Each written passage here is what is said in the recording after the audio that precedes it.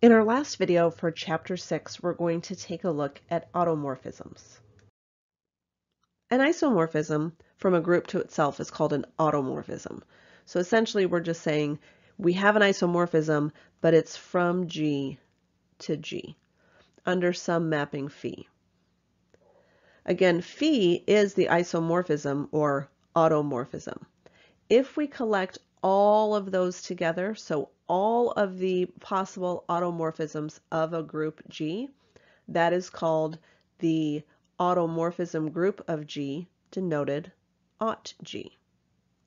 So let's look back at D4. We're going to show that D4 is isomorphic to itself, which is what makes it an automorphism. And we're actually going to collect all of the automorphisms of D4, which is all of the rotations and reflections that we've already looked at. So again, I'm going to kind of rush through a little bit the actual permutations just because we spent a lot of time on this in Chapter 1. And I think we even revisited it here in Chapter 6. So again, E is 1 goes to 1, 2 goes to 2, 3 goes to 3, 4 goes to 4, which means nothing happened, right? Everything stayed the same. However, E is an automorphism from D4 or of D4. So it's an isomorphism from D4 to D4, which means it's an automorphism. R is another automorphism. So each line of my table is going to be an automorphism. R takes 1 to 2, 2 to 3, 3 to 4, 4 goes back to 1. Again, we're rotating 90 degrees counterclockwise.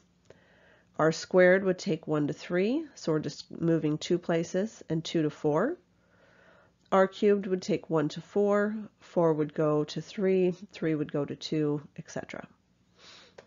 Then we're going to look at the flips, and I'm choosing this line for a flip simply because I chose that line previously, so I'm going to keep everything the same. So in this case, 1 and 3 would map to themselves, and 2 would map to 4. If I looked at RF, that means I'm rotating first, so 1, 2, 3, 4, and then flipping across that diagonal, which gives me 1 here and 3 here. And remember, when I'm writing my permutation, then I take out the middleman. So I'm looking from here, 1 went to 4, and 4 went to 1. So if I look here, 1 went to the position of 4, and 4 went to the position of 1. And then 2 and 3 also swapped places. Now if I look at R squared F, again, I'm going to first rotate to get 1, 2, 3, 4, and then flip, which gives me 3 and 1 and 4 and 2. And then I take out the middleman and I say 1 went down to where 3 was, and 3 went back up to where 1 was. So you can see that 1 and 3 just swapped places, but 2 and 4 stayed exactly where they were. And then lastly, we have R cubed F, which is 1, 2, 3, oops, that's not right. 1, 2, 3, 4, and then flip, which gives me 3 here, and 1 here, and 2 here, and 4 here. So now taking out the middleman, I have 1 went down to where 2 was, and 2 went to where 1 was. So 1 and 2 swapped places, and 3 and 4 swapped places. So again, to reiterate, each line of my table is considered an automorphism because the group containing 1, 2, 3, and 4 it's still all of the same elements. We're just mapping them to a different position. So these are all automorphisms from a group to itself. And then if we collect all of them, it's called the automorphism group of G. Another type of automorphism is called an inner automorphism, and that is induced by a specific element of G. So you can do this for each and every element of G. In this example, we're going to use R. And the inner automorphism induced by R, in this case, denoted phi sub R, is essentially taking every element that's in our group and multiplying it. Again, this is function composition because that's what we do with D4. We're going to take that element R on the left, whichever element we're using, so R, E, and then the inverse. Now, if you'll notice, I didn't include a Cayley table here. I included instead our Cayley diagram because it's going to help us make short work of this. So what I'm going to do is for each of these elements, I'm just going to use R and then R inverse, and we're going to see what, if anything, happens. So let's take a look at the rotation first. So here's what we're saying. We start with R, so we're starting always at E. I'm going to do R, and then E, which means do nothing, and then do R inverse, which takes me back to E. So in this inner automorphism induced by R, E will map to E. For R, I'm taking, again, always starting at E, I'm taking R, and then R, and then R inverse. So R, R, R inverse. Notice that got me back to R. So R maps to R. We started with R, we ended with R. Let's take a look at the next one. R, and then R squared, and then R inverse takes me back to R squared, and then R cubed, and R inverse takes me back to R cubed. So we can see for this particular inner automorphism that nothing has changed. E maps to itself, R maps to itself, R squared maps to itself, R cubed maps to itself. Now let's take a look at F. Again, I'm going to take R and then F and then R inverse, R, RF, R inverse, R squared F, R inverse, and R cubed F, R inverse. And let's see if any of these change. So again, if I start with R, and then I do F, and then R inverse, whoops, let's do that again. R, and then F, and then R inverse says do R, but in the opposite direction that you should. That gives me R squared F. So now we have a change. F has mapped to R squared F. Now let's take a look at RF. So we take R, and then RF, and then R inverse would give me R cubed F. R, and then R squared F, and then R inverse takes me to F. And lastly, R cubed F, and then R inverse takes me to RF. So notice I still have the same elements that I started with, which is what makes it an automorphism. And this particular inner automorphism maps all of the rotations to themselves. F goes to R squared F, RF to R cubed F, R squared F to F, and R cubed F to RF.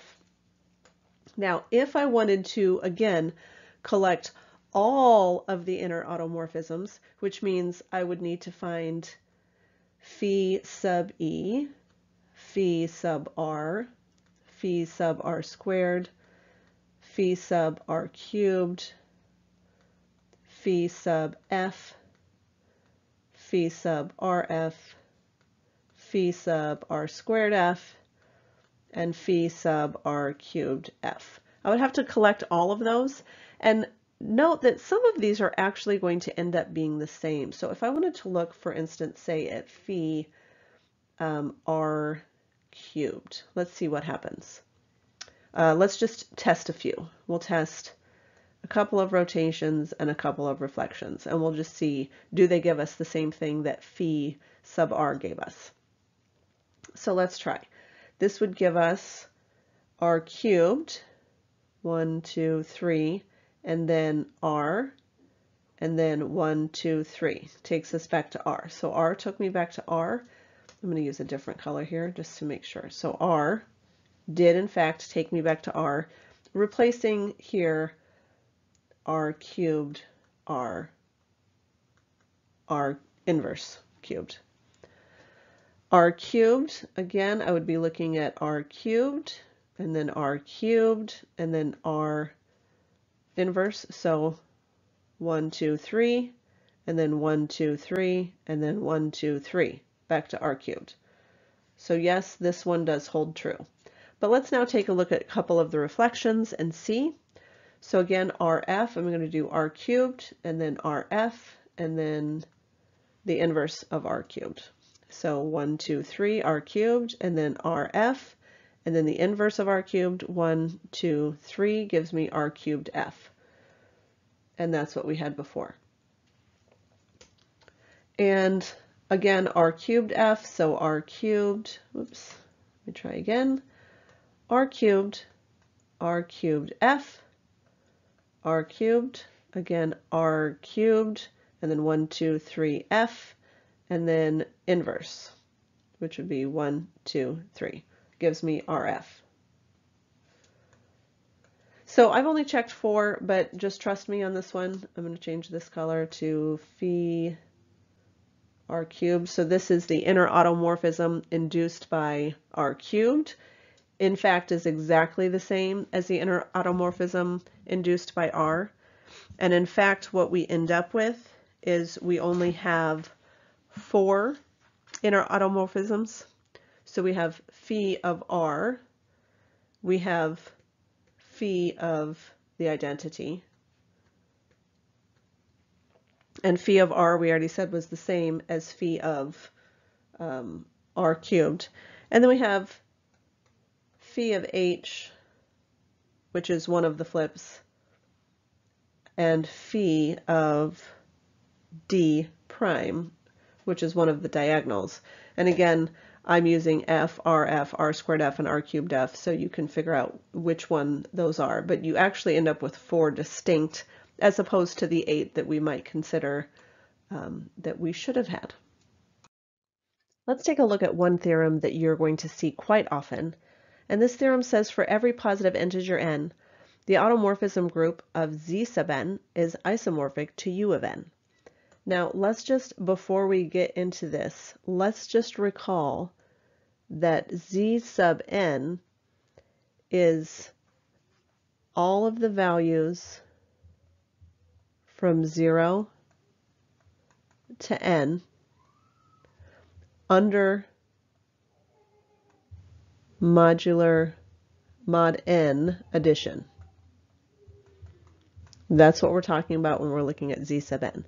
U of n, we've been working with quite a lot, and these are the values that are less than n and relatively prime to n. Now, to be clear, I'm not saying that these two groups are isomorphic. It's not possible because, of course, they're not going to have the same number of elements. Z of n has n elements, and U of n obviously has less than that, in general, less than or equal to that, because we're dealing with values that are relatively prime to n. What I am saying is the automorphism group of Z8 is isomorphic to U of 8, or Zn is isomorphic to U of n. So let's take a look at an example using U8 and Z8. So U of 8 is 1, 3, 5, and 7.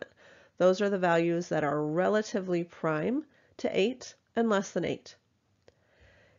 Just want to point out, in addition to that, that Z sub 8 is generated by values relatively prime to n.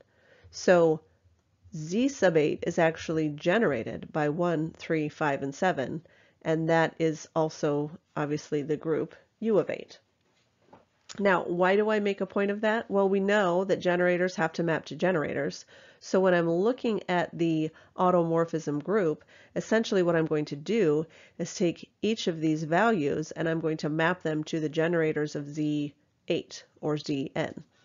So I'm going to say let alpha sub 1 of 1 map to 1. And then that would give alpha sub, oops, changed the wrong value. Alpha sub 1 of 2 would map to 2. And alpha sub 1 of 3 would map to 3, and so forth.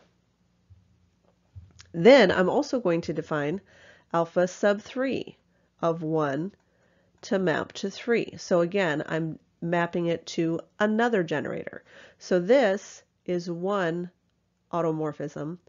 This is another, and I'm going to have 4 of them, and that's going to be the group, obviously. So alpha sub 3 of 1 maps to 3, which means alpha sub 3 of 2 is going to map to 6.